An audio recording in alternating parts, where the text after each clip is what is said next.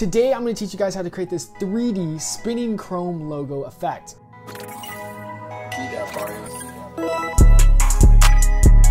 My name is Devin Huynh, welcome to 11% Tutorials. This 3D spinning logo effect is just a great way to spice up your website, YouTube channel, clothing brand, etc. There's so many applications for it, and also it's really easy to recreate. Today we'll be using 3 applications: After Effects, Photoshop, and Element 3D. If you have the Adobe suite, perfect. But before we get started, if you guys are new to this channel, please make sure to smash the like button and hit subscribe. It's free, all this content is free, so it'd mean the world to me. Without further ado, let's go ahead and dive right into the video. All right guys, so the first thing we're gonna do is we're gonna hop into Photoshop right here, and I want you to pull up your logo right here. So I just have my 11% logo, and make sure it's transparent. Now, while having the SVG logo would be helpful, mine's right here is just a really high quality pixelated image. I think it's like 3,000 pixels. If you zoom in, you can see them. It won't really make a super big difference, but it'd be preferred SVG. Pixel, JPEGs, PNGs work as well. But once you have your logo in right here, you're going to right click this layer right here, and you're going to scroll all the way down to the bottom and hit new 3D extrusion from this layer. Hit OK, yes, and convert it to a 3D workspace. Now you're going to see it's converted your logo into a 3D object, and it's really fat, I guess, in depth. So we're just going to decrease this depth extrusion to about 100, 150, 100 works. Once your logo is set and you like the depth, you can come back here to your layers panel, right click it, and then hit export 3D layer. You're going to change the DAE to a OBJ file, and then hit OK, and then you're just going to name your OBJ file. I'm just going to call this EP logo. Once it exports, now you should be able to find it right here, and it should be a OBJ file that you can, adjust and change. You can see right here what I was talking about. This is what will happen if you do have a pixelated image. It will create these like bumps on your edges. If you don't want that, then you will have to use an SVG file, but just for the effect that I'm going for, it's such a minor detail, it doesn't really matter. And now once you have that ready, you can go ahead and hop into After Effects. We're going to open up a new After Effects composition. Just make sure your composition settings are quite wide. It honestly doesn't matter if it's like a 16:9 aspect ratio or anything like that. I just have a really wide 2000 by 800 pixel dimensions. And then the first thing we're going to do is we are going to create a new layer solid. This solid color could be anything, any color you want, and name it logo. Hit OK, and boom, now we have a black solid right here. What we're going to do is, this is the part that requires you to have Element 3D. You're going to search up Element 3D right here, and we're going to drag Element 3D to this solid layer. Now that solid layer is going to disappear, and then what we're going to do is you're going to see it opens up this new little element tab, and you have this option to click Scene Setup. Now we're going to load into Element 3D Scene Setup right here.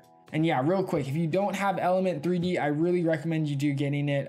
Of course, there are ways that you can get it without having to pay, but do pirate it at your own risk. What we're gonna do next is we're gonna hit import, and then we're gonna search for the logo that you created.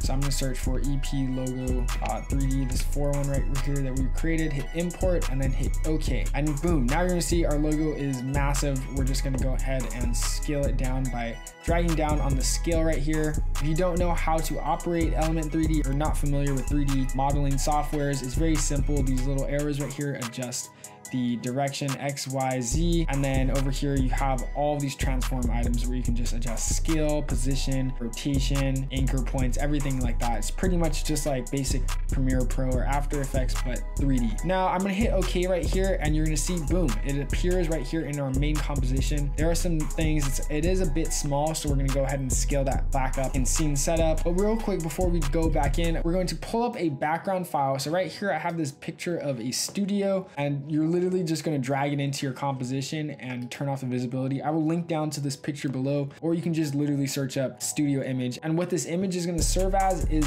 the environment background reflection for this chrome silver effect that we're going for. So I want you to click back onto your logo layer, and then we're going to hit the drop down on custom layers, and then hit the drop down on custom texture maps. On layer 1, change none to studio background JPEG, and you're gonna see nothing happened. We're gonna come back here to our scene setup, and now what we're gonna do is we are going to click onto our logo right here, and we're gonna hit the drop down. Depending on your logo, right here, it's kind of weird because Photoshop exported this oddly, but we have like 3 different material types. Don't worry about it. We're just gonna start with one at a time. So you can check to see which materials are affecting which parts. So obviously this top layer right here is just affecting the front layer of our 3D text. And then I'm assuming the rest are the other types. This middle one right here is the extrusion depth, and the bottom one is the back image over here. And then I'm gonna come all the way down over here to the edit panel and change my environment setting. I'm gonna click none and then hit the drop down over here. And now I can set Studio Background JPEG 2. Hit OK, and you see that it already created some difference. It's obviously reflecting, and we can go ahead and adjust some settings to make it a little bit more chrome and glossy looking. We're gonna come over here to this reflectivity icon, and we're gonna change the intensity up to 100. Then we're gonna click over here on this material basic settings icon, and we're gonna change the glossiness up to about, let's do 70. And boom, there we go. We have a nice chrome effect already. Now, this chrome effect is only applied to the front layer, not the back or the sides. So what we're basically going to do is we're going to right click this, and then we're going to hit copy material, and then come all the way over here just to any of these other 3 ones, right click them, and then paste material. And then this bottom one right here, right click it, and then paste material. And boom, just like that, we have an entire chrome logo right here. This honestly looks pretty dope. Oh, one last thing, I'm gonna scale this up just because I knew I wanted to do that when I checked the composition. So I'm gonna scale it up to 163, and boom, there we go. A basic 3D chrome logo effect. But the only problem is it's a still. There's no animation. So let's go ahead and add some animation. Now what's cool about this is that you don't even have to hop into Element 3D scene setup. You can just hit the drop down on group 1, and then hit the drop down on particle replicator, and then just hit the rotation drop down. A lot of drop downs there. The spinning effect that we're going to be going for is going to be the Y rotation, and you see if we adjust that, we have a nice spinning effect. And now you can see the full depth of this chrome. Like everything is just reflecting. It's honestly just perfect. The effect is really clean, really nice looking. So let's go ahead and add some keyframes to it. So we're going to set the first keyframe to 0, and we're just going to hit the keyframe icon. And then I'm going to drag all the way down to the end of my composition, and then set this to 360. Now my composition is about like 7 seconds long. So when I go ahead and play that out, we have a nice spinning 360 effect, and all these chrome effects are just playing out perfectly.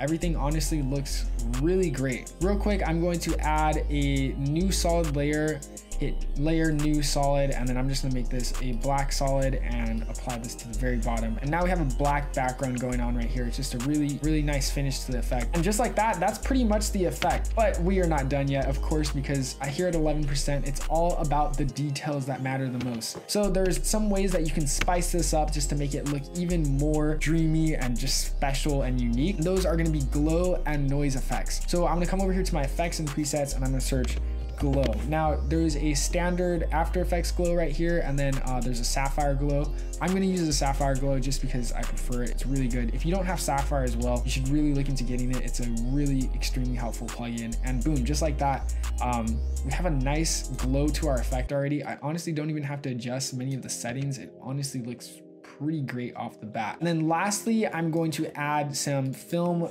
noise. So there's a film sapphire effect as well. You can use noise on After Effects, just search up noise and it should be there. But this film effect is really cool. I like it a lot. I'm going to change this to about a Kodak 5274. Let's try that. And when we play that out, you'll see it's added some noise and a little bit of color grading. It just takes this effect to a whole nother level. There's like some little midtones of blue going on right here, and we have the glow. It just looks a lot nicer. Here is the final effect.